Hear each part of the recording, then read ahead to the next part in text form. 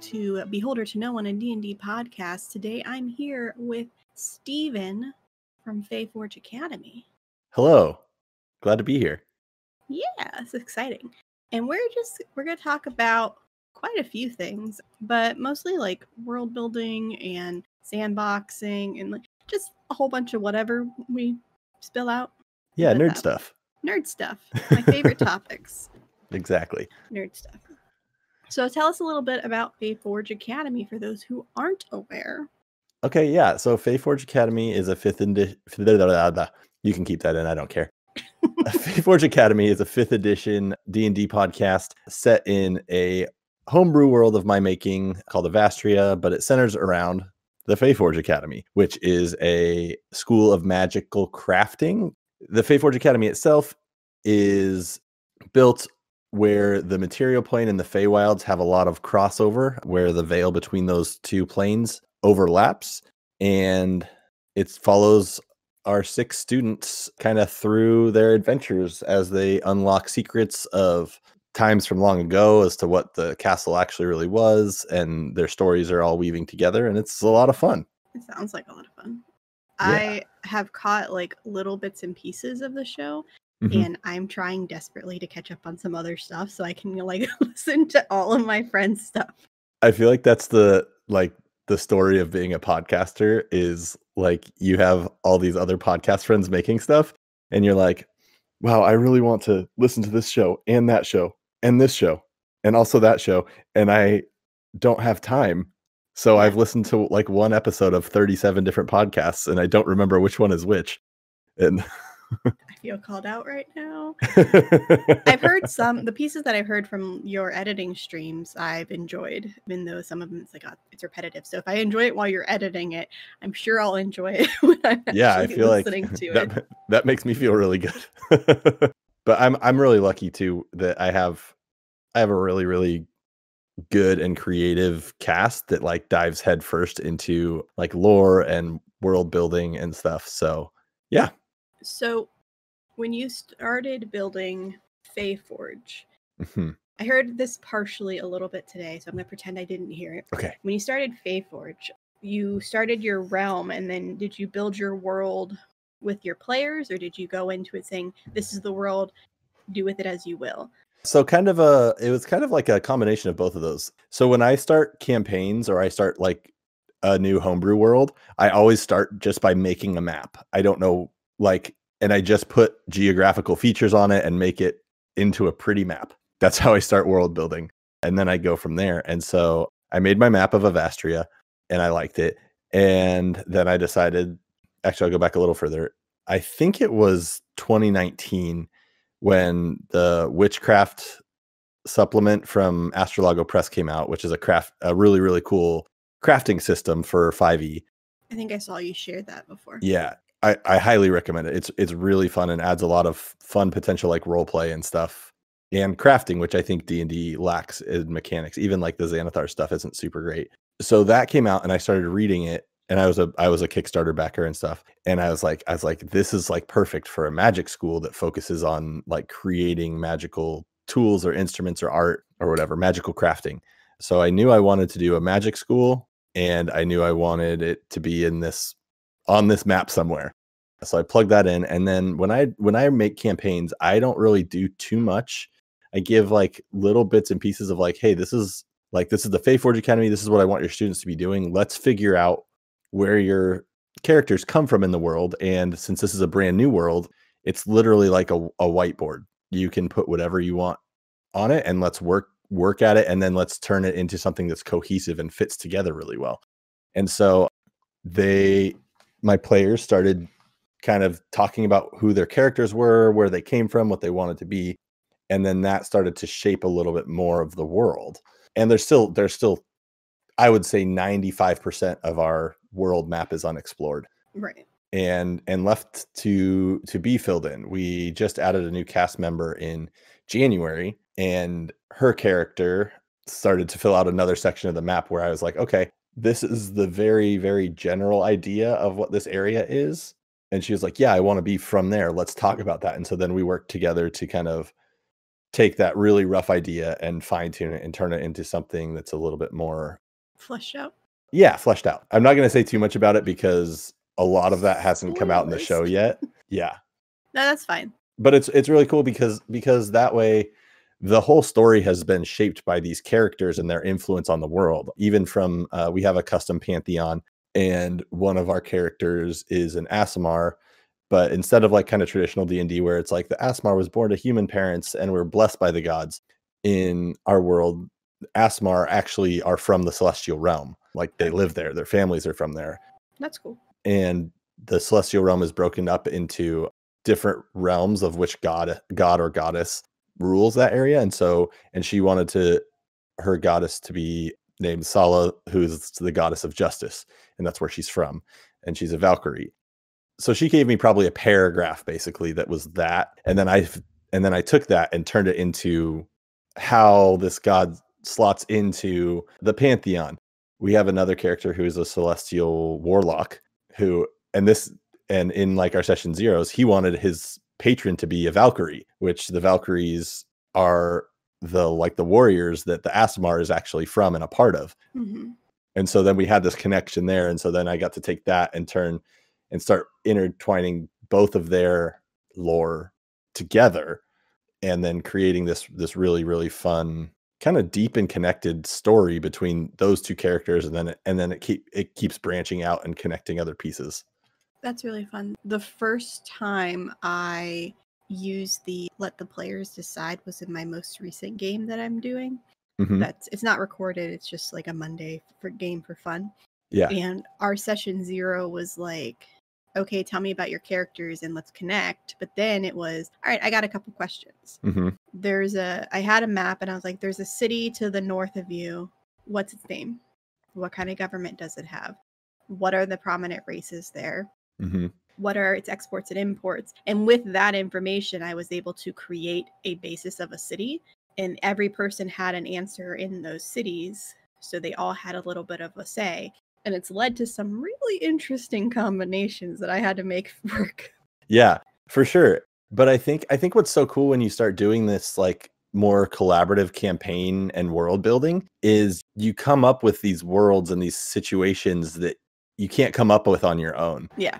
And the other thing that I've found is the more as a DM or GM, depending on what you prefer, the more you let your players like invest and shape invest and shape your world, the more invested they are in the game as well, because they see the connections and stuff. It's not only you in the DM seat knowing that there's connections that are for them. It's like, oh, I remember this character. Like, I want to go talk to them and see what like came of this idea and see what's happening in the world and stuff. Yeah, and I liked having them all create their own hometown. Mm-hmm. Like I need to discuss with them little bits and pieces about it, but right now it's not prevalent to the story. So we haven't really dived into what's your hometown actually like? Like what was it? Like I know a little bit about each of their own personal backstories, mm-hmm. but they all made their own town, and they also made a couple of, I was like, what are some things that are rumored that may or may not be true? And some of these may not be true at all. Yeah. Like there could just be rumors. Like there's a rumor that there's a half giant who lives in the mountains who controls all the weather. Oh, beautiful. But there's also a rumor of a city on top of the back of a turtle, a giant turtle that lives to the south. So one of those could be true. Neither of those could be true. Both could be true. Who knows? Mm-hmm. Like there's just, and I keep tying those in. So like they found a book, and I use a lot of random generators. Mm-hmm. And one of the random generators was ancient turtle. And they're like, is that about the city? I'm like, is it yep, the turtle? Sure is. It's a mythological book about how a person's mad mm-hmm. writings, just like in the comments saying things that don't make sense, but he's convinced that it's still there. That's amazing. I love that. That's so good. Yeah, so something that's really interesting, at least that I've observed about, especially in Dungeons and Dragons particularly, is people really like the idea of sandbox style RPGs, right? And I have found that you can't really do those without investment from your players, because they have to know about the world a little bit more. They have to have deeper connections already. They have to have backstory. They have to have all those things. Because if you just say like, what players are you playing? And they have like a one sentence, like not really deeply thought out backstory, just pick the city off of a random map.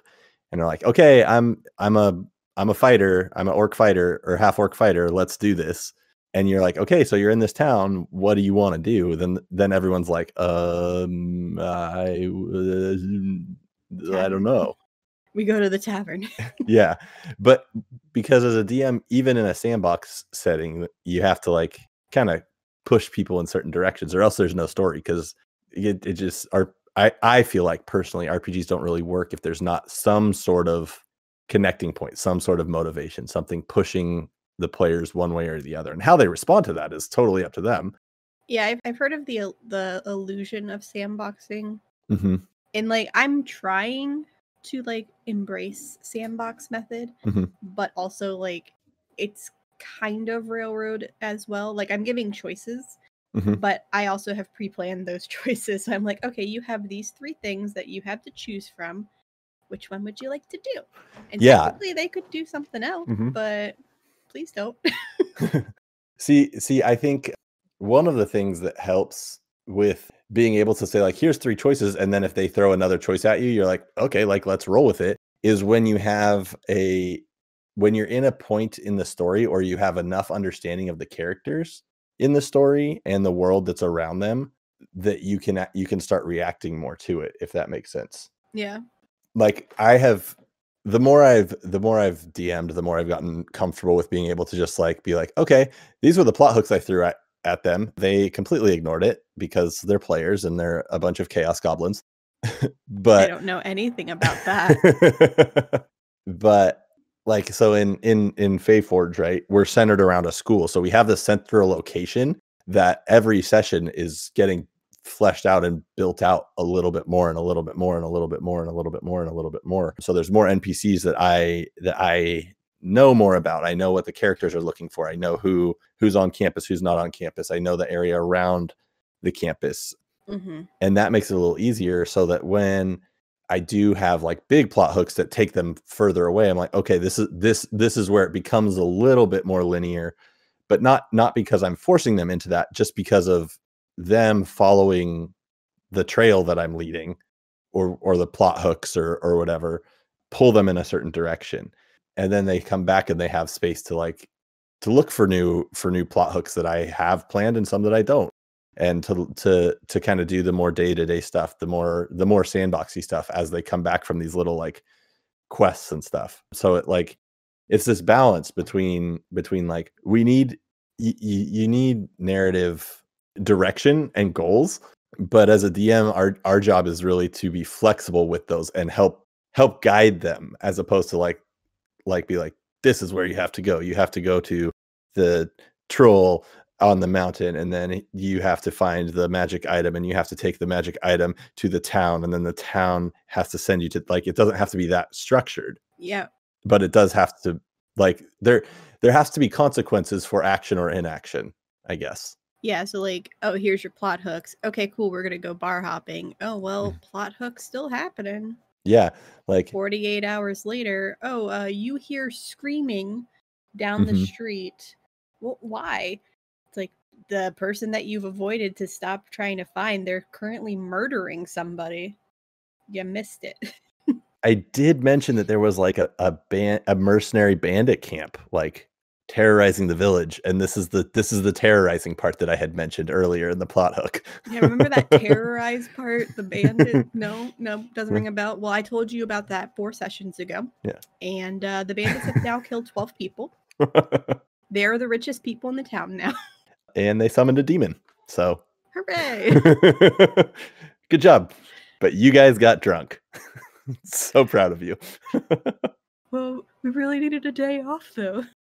I can't say shit. Like, there are characters that I'll play that are chaotic as fuck, and I get yelled at for it all the time.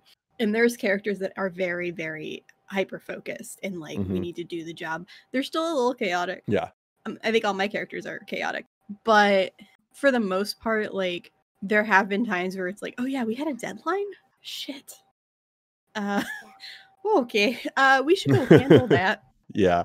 That's one of my favorite parts of RPGs is the unforeseen consequences. Yeah.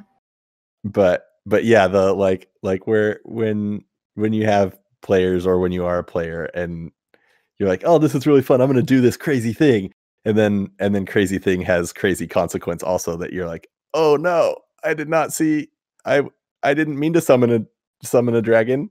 We'll deal with this. Sorry, town.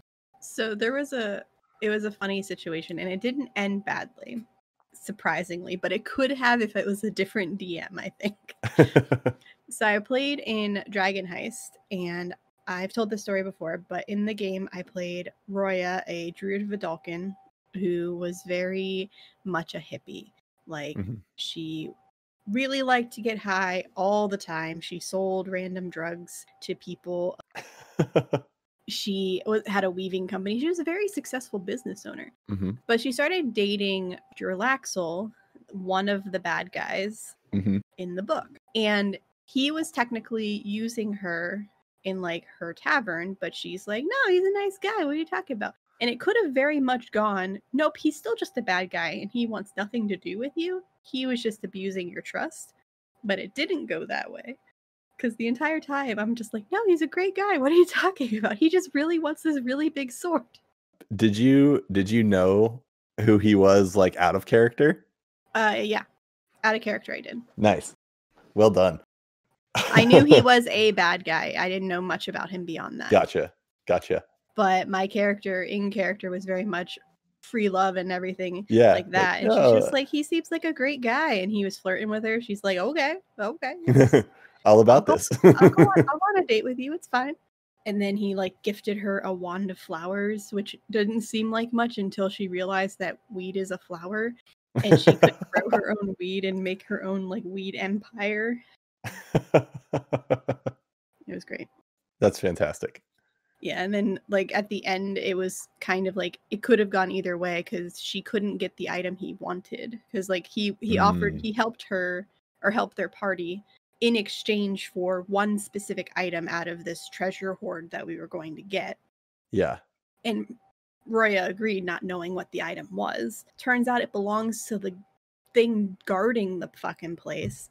And it did not want to give it up, and we could not take it on. So I'm like, so I can't do that. So it could have very well been like, oh, well, you're useless, okay, bye.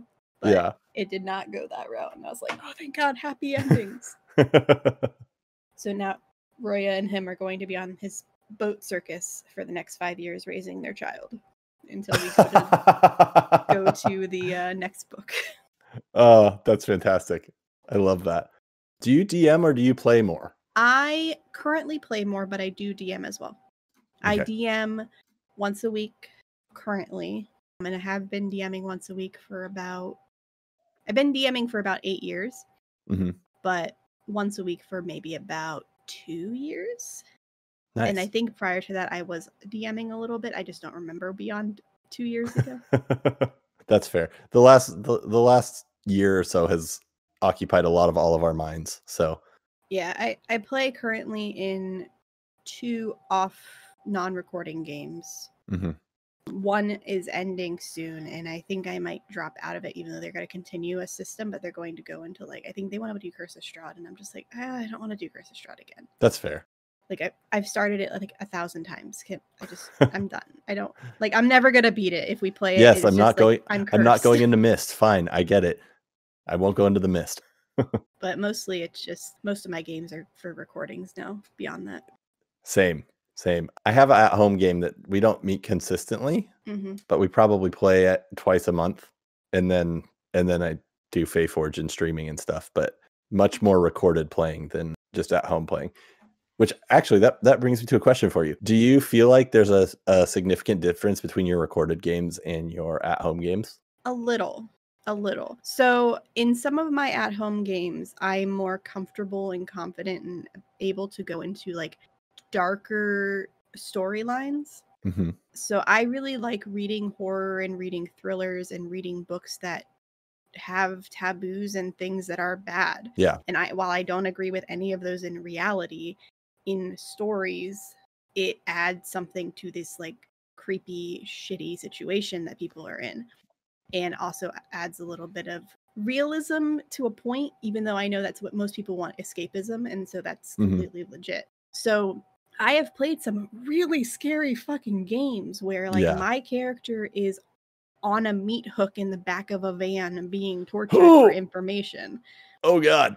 Right. And those aren't necessarily games I would be willing to play or DM or in a recording setting. Yeah.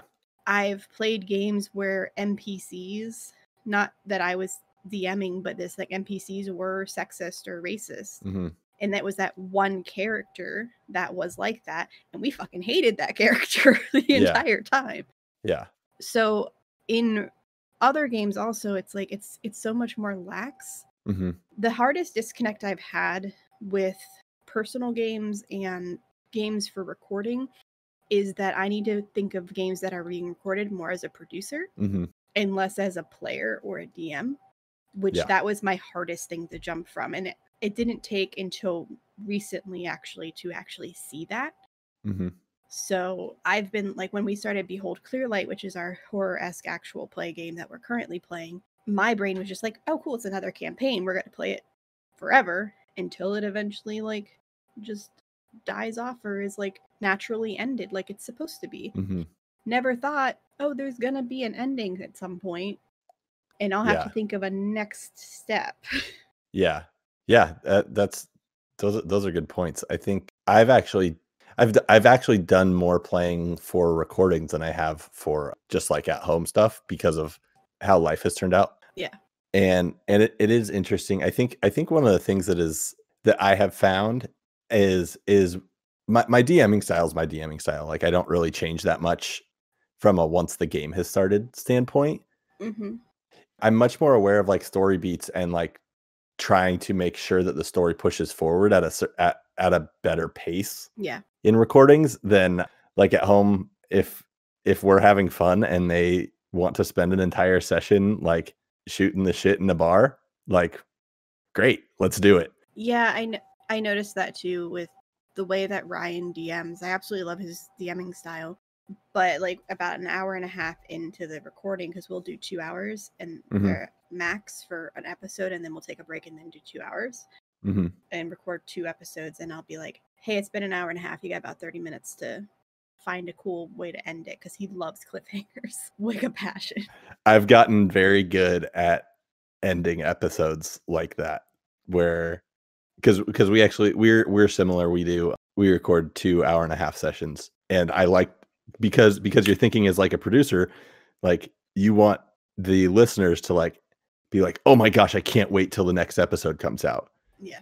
And so I'm always looking for like I'll end episodes in the middle of initiative, in the middle of a fight, or my favorite thing to do is like if there's a plot hook that the players didn't like kind of touch or anything like that, I'll like drop that in as the last thing that happens in a session.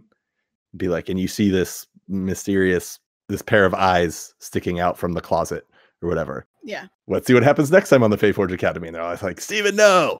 Brian's done that a couple of times where it ends on this weird thing, or it'll end like on this person speaks up and says something. You're like, oh, who do we have here? And that's where we're gonna end. I'm like, who is it? What's going on? What's happening? Are we in trouble? Tell me more. Do we need adults? So there have been times where like a random monster will appear or an NPC will appear, and there's like always something. The last episode we just recorded, we tied in there was 4 cliffhangers in one episode, and I don't know how he did that. Beautiful. That's beautiful. Like, well done. What is happening? So I'm of course like, Ryan, no, what is happening? What is going on? And I have to wait 2 weeks. Our last cliffhanger was, so we deal with lots of fey creatures in our story, and our party got in a fight with a water nymph, and the nymph pulled one of our players underwater, and so I ended with him not being able to breathe underwater, which was very fun. Very nice. It's like, well, you might die, you might not. I don't know. But you have to wait for 2 more weeks to find out. It wasn't a recorded game. This was from my old Monday game. the players were sneaking into a house, and this was in a kind of like a red light district city. It was based off of the red light districts, or what I know of it. So each area had its own leader, and it was very much crime lord-esque. So they were breaking into the home of the woman who ran the adult friendship, let's say, group. And they were breaking in to steal her treasure, I think it was. So I didn't plan a lot, but I planned enough that I was like, okay, so they're going to go in and there's going to be a door, and on the door handle will be a teleportation spell. And when they touch it, they will teleport to where the dragon is guarding all of the hoard that belongs to the leader. Nice. So 2 of the players touched the handle, and then a 3rd player dispelled magic on the handle. Oh no. Thinking it was a trap and that they would come back. But that's not what happened, because that's not what it was. So I said, okay, you both look up, or you both stand up in a different room and feel heavy breathing, very warm breath on the back of your neck as all of your hair and clothes get pushed forward from it. And when you glance behind you, there is a green dragon. And that's where we're going to end tonight. Oh no. And then the other character is just like, oh no, what did I do? Pretty much. That's awesome. I told the 2 players, I'm like, I don't know what's going to happen, but this is a deadly encounter for all 5 of you. And there are 2 of you. What happened? So I told them to make new characters.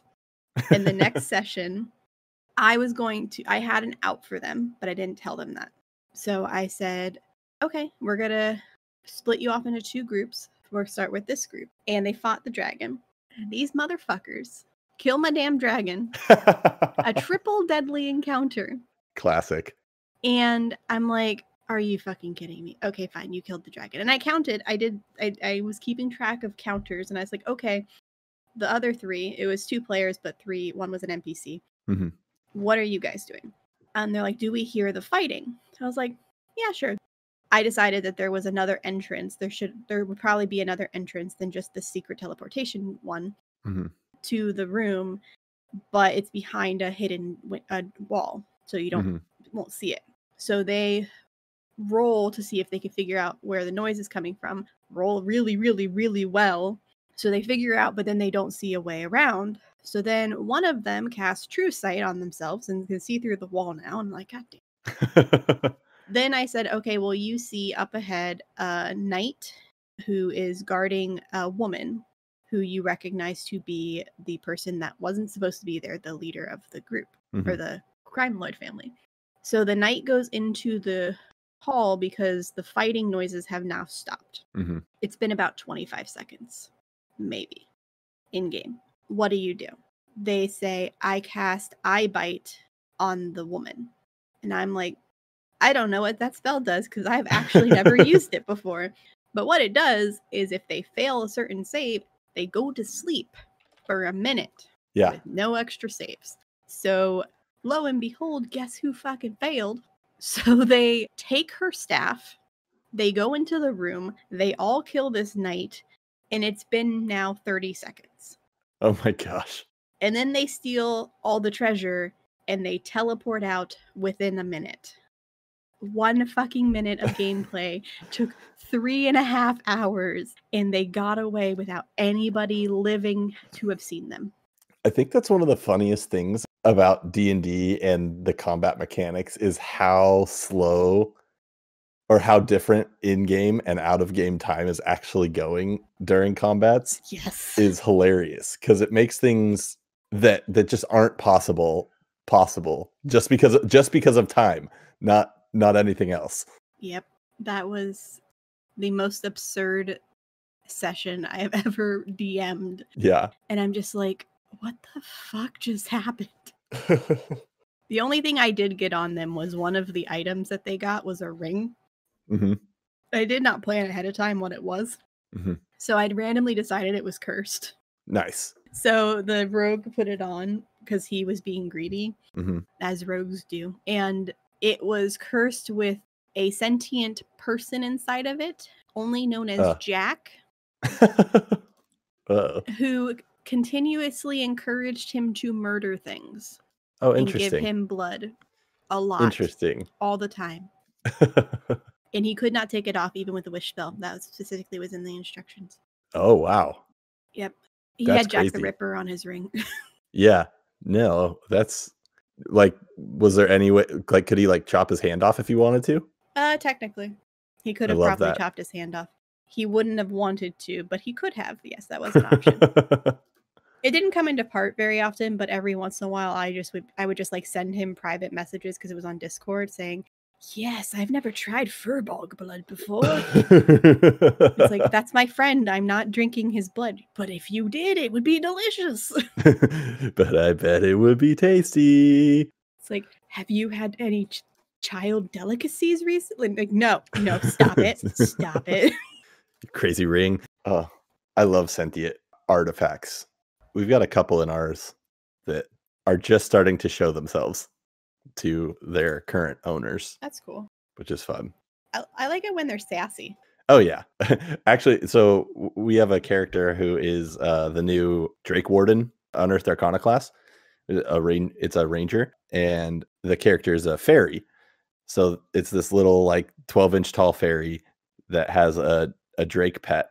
The way it's written, the way the rules are written for the Drake Warden is like you summon this Drake for a couple hours. We modified that a little bit to say basically most of the time this Drake has been cursed somehow and it has a connection with this player, which is going to be part of the character's backstory. But most of the time we have it as like, it's basically like a tiny lizard that fits in the quill of this 12-inch tall fairy. But the fairy has named the Drake Colonel, and Colonel does not like the fairy and is just giving them all sorts of sass all the time. And it's very fun to roleplay. That actually sounds fantastic. In Dragon Heist, there's the Stone of Galore. Mm-hmm. And then our barbarian had the Stone of Galore that she kept calling Gloria. And he just kept getting mad. So eventually he would answer just out of annoyance more than anything. And she's like, Gloria, please, you must tell me. Like, that was in a Russian accent, which I can't do. But it was just so funny. And then she had a sword that was super awesome. And it's just like, hey, dude, let's go kill shit. What's up, bro? What's up, bro? Let's go slay some things. But then I felt bad because every time I play a character that can talk to animals, I will talk to every animal possible in the entire game. I'm that person. I need to know. That's my favorite. I love DMing for characters who use speak with animals all the time. It's very fun. It's such a fun ability. Because I like trying to figure out like, okay, this animal has for the most part probably only communicated with other animals. So what does a fox sound like when it talks? What are its speech patterns? What's a little sparrow? Like, what are its speech patterns like? What does it know about? What does it not know about? What does it call things? What is it like? I love doing that. Yeah. We broke into a pet store to free some pets. So we got a snake, a dog, and a cat from the pet store that we stole. Amazing. But we're the good guys. Don't worry. So I was like, what's your names? You have to give me your names. And Ashley is just like, what?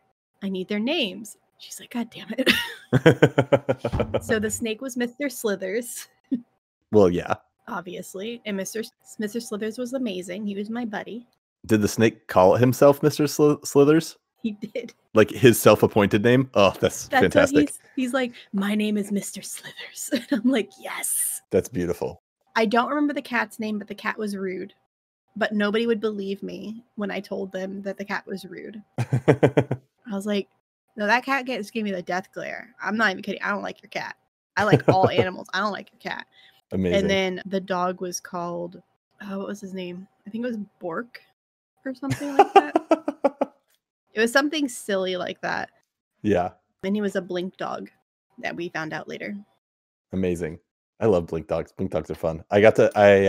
Emily, who's in my show, wrote this shoot, what is it called? It's like a Halloween source book. It's on DM's Guild. It's called something. Really good ad.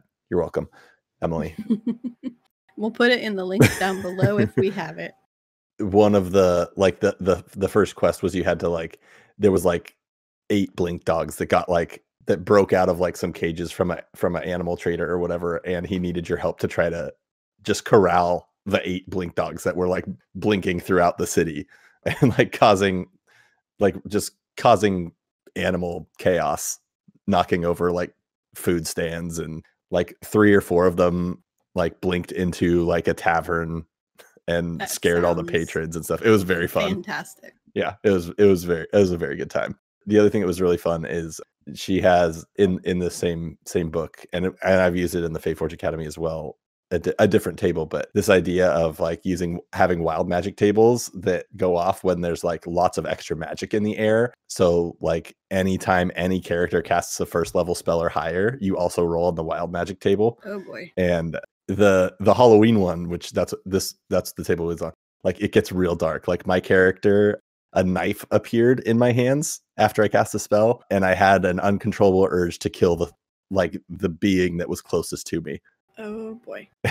And there's all sorts of stuff like from that to there's like you do a banshee wail and everybody who fails the save drops to 0 hit points. Like there's all sorts of great stuff in there. It's like there's a small chance of it happening, but there's a chance. I did a one shot for 10 tabletop tales in December, which was where the pod squad, we had 10 different podcasts, each do a one shot, and then we released them all through December. And it was a lot of fun. I played in a lot of the games and I had a blast. But the one I ran was everybody was a Grimalkin, which are Fae cats. I love it. I'm into it. And you can basically play it as a race and make a normal D&D character as a Grimalkin. There are certain things you can't do, and it specifies you have to tweak it. So like anything that has like, oh, you get a bonus because of armor, like you won't get that because you're a cat. But I DM'd it, but the party was captured by a older woman who had a love of cats. Yeah. I purposely did not say the normal term for it. So they all wake up trapped in a house, and there's like an orange tabby that's just like, I can get you out of here if you find my favorite ball of yarn. And like all the descriptions were just like based off like the worst possible cat scenarios. Like the floor is sticky and smells heavily of cat urine because this isn't a room that gets cleaned very often. Oh, that's terrible. When they were leaving, she's also a hoarder. So there was the chance of like random objects just falling when they did certain things. And when they finally fought her, she was a hag. I made a new hag called the Cat Lady Hag.